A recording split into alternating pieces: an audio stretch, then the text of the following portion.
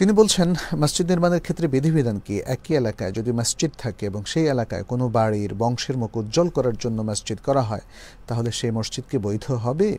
আপনার আরও কিছু কথা আছে, আমি অংশ অংশ উত্তর দিয়ে যাই। মসজিদ করার উদ্দেশ্য হতে হবে আল্লাহর সন্তুষ্টি। বংশের মুখ উজ্জ্বল করা, বাড়ির নাম উজ্জ্বল করা, বাড়ির সুনাম হওয়া, নিজের সুনাম হওয়া, এগুলো রিয়ার মধ্যে পড়বে এবং এতে সওয়াব নষ্ট হয়ে যাবে।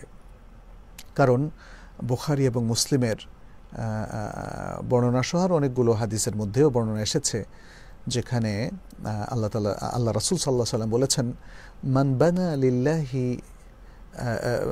বাইতান, এখানে বাইতানও এসছে, কোথাও মসজিদানও এসেছে। যদি কেউ মান বানা লিল্লাহি এসছে, অথবা ইবতিগা ওয়াজহিল্লাহও এসেছে, এভাবে বিভিন্ন ভাষায় এসেছে। যদি কেউ আল্লাহ সন্তুষ্টির জন্য একটা ঘর, একটা মসজিদ তৈরি করে, বানাল্লাহু লাহু বাইতান ফিল জান্নাহ, তাহলে আল্লাহ তাআলা তার জন্য জান্নাতে একটা ঘর তৈরি করে দেন, একটা প্রাসাদ তৈরি করে দেন। তাহলে এখানে এই যে জান্নাতে একটা প্রাসাদের সুসংবাদ দেওয়া হয়েছে, সেটি প্রাপ্ত হওয়ার জন্য কিন্তু আল্লাহর জন্য ঘরটা বানাতে হবে।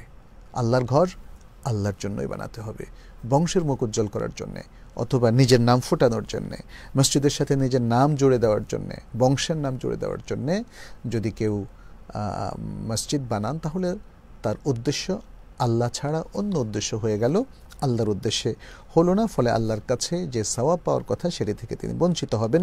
এটাই বাহ্যিক হাদিস থেকে বোঝা যায়।